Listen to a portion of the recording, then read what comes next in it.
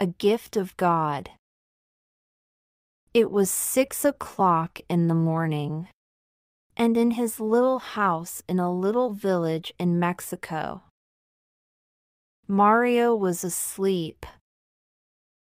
He was still asleep at 7, at 8, at 9, and at 10 o'clock. Most days Mario woke up at about 11. Then his wife usually went to the shop to buy tortillas and coffee for his breakfast. Mario was a lucky man, because Pedro, the shopkeeper, was a good friend and never asked him to pay for his food. But one morning, Pedro woke up feeling angry.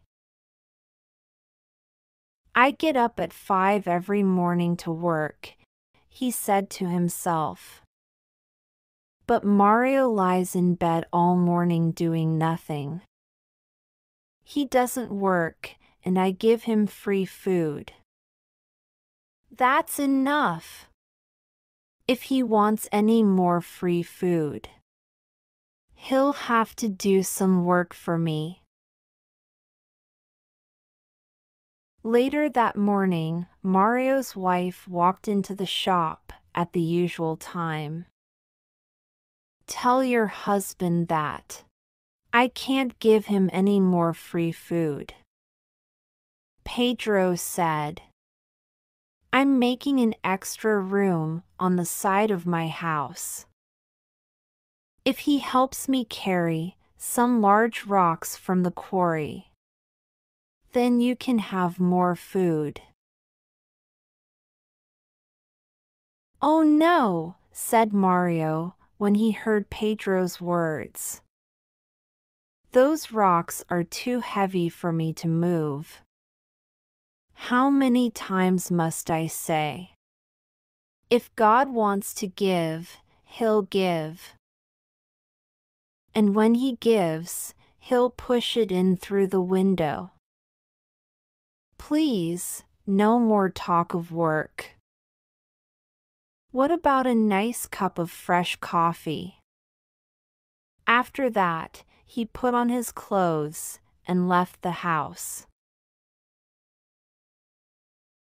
Later that morning, Mario was walking up the hill happily watching the clouds in the sky.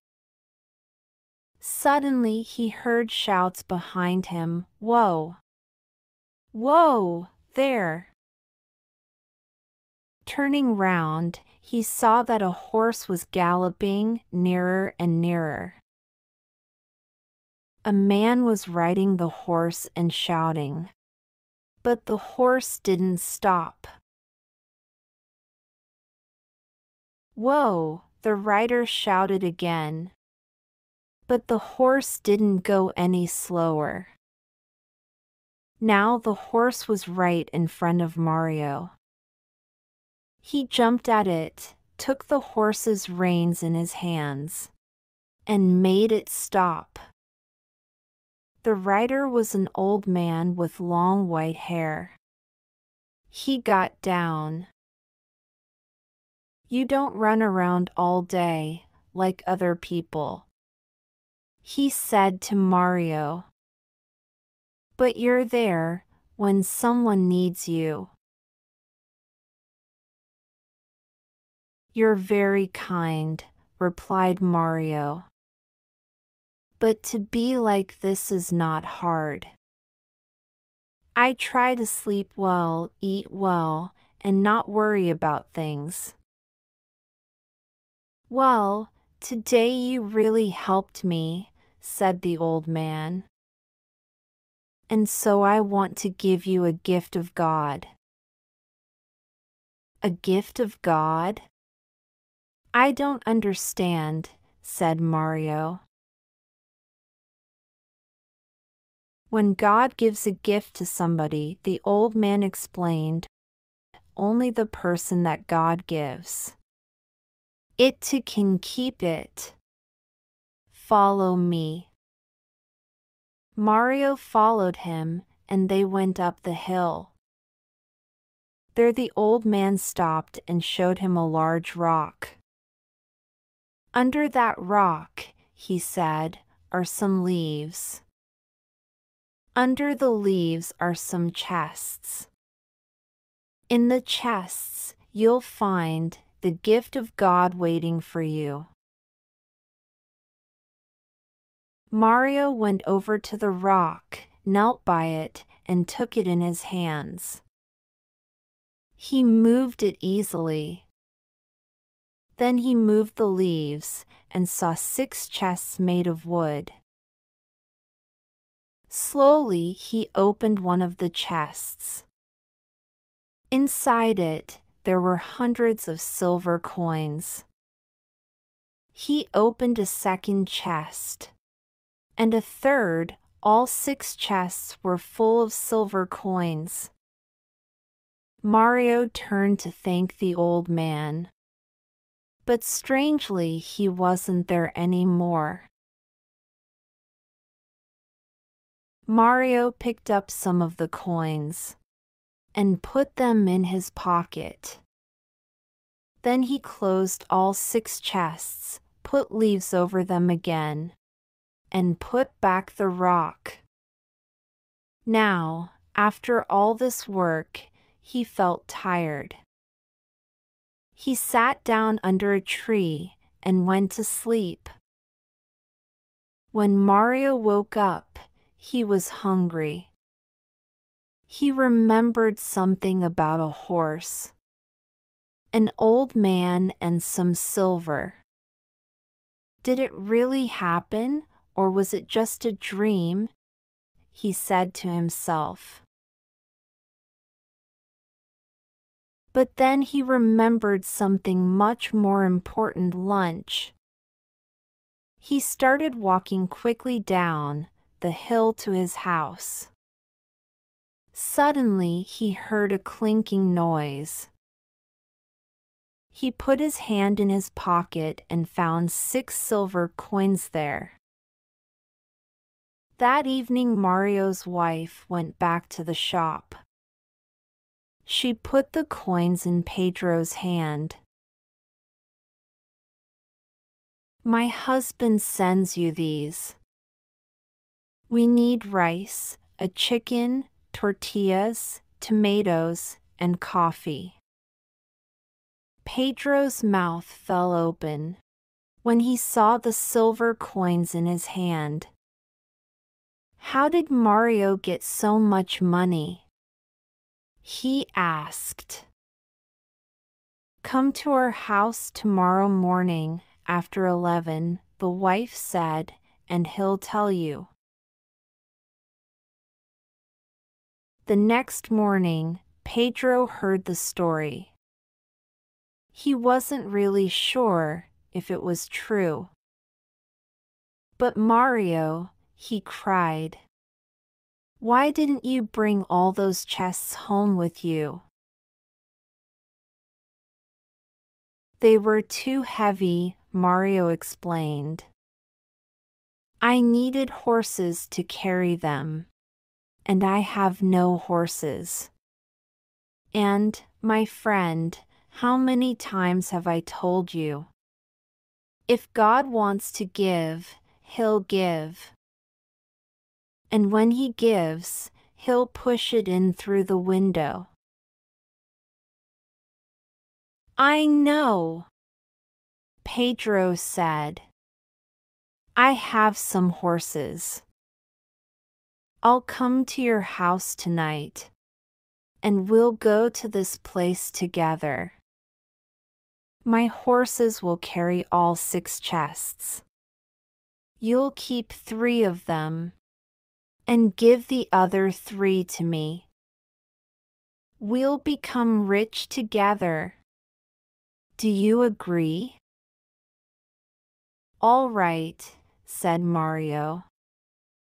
He was happy because his wife was cooking a delicious chicken for dinner.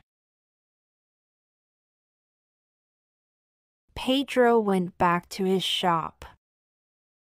But he began to think, Why must I share the silver with Mario? The horses belong to me. Without them, Mario can do nothing. And he won't know what to do with the money. He'll just eat and sleep as usual. But I always know what to do with money. I'll build a larger house. That night, at 11 o'clock, Mario was asleep. "Husband," said his wife, "wake up. It's already 11 o'clock, and your friend hasn't come." "He's just late," said Mario, and he went back to sleep. An hour later, the wife woke her husband again. "Husband, it's midnight. And I'm afraid that Pedro has decided to keep all the silver for himself." "Midnight? It's too late to go anywhere now." "Wife, go to sleep." After that, Mario and his wife slept all through the night, without waking up again. While Mario was sleeping, Pedro went up the hill with his horses and his men. He told the men to move the rock and look under the leaves. They found the 6 chests. "Open them," Pedro said. But when they opened them, they saw no silver coins inside, only lots of dirt and stones. "My friend Mario is laughing at me. He thinks that this is funny," Pedro shouted. "Well, I know how to be funny too." He told his men to put the chests onto the horses, to carry them down the hill, and to leave all the dirt and stones in front of Mario's house. They did this, and then they went back home. The next morning, when Mario's wife woke up, she couldn't open the door or window. "Husband, wake up," she said. "There's something outside our house, and we can't open the door or the window." Mario got out of bed, and he pushed the door. He couldn't open it, not even a crack. He pushed the window, and at last it opened a crack. Lots of silver coins came through the crack and fell onto the floor. "Husband," the wife said, "Pedro did come last night." "Perhaps," replied Mario. "But all this work has made me hungry. What about a nice tortilla?" Later that morning, the shopkeeper's mouth fell open for the second time in 2 days. Mario's wife came into the shop and bought more food, and new clothes for herself and Mario. She put 20 silver coins down in front of the shopkeeper. "What happened yesterday?" "We waited for you until midnight," she said. "I was worried when you didn't come. Then this morning it all came through the window. But surely you gave us more than half?" "It wasn't me," Pedro said quickly. "Of course it was. Who else would leave all those silver coins outside our house? There was silence. Then Pedro said quietly, "Your husband always says that if God wants to give, He'll give. And that when He gives, He'll push it in through the window."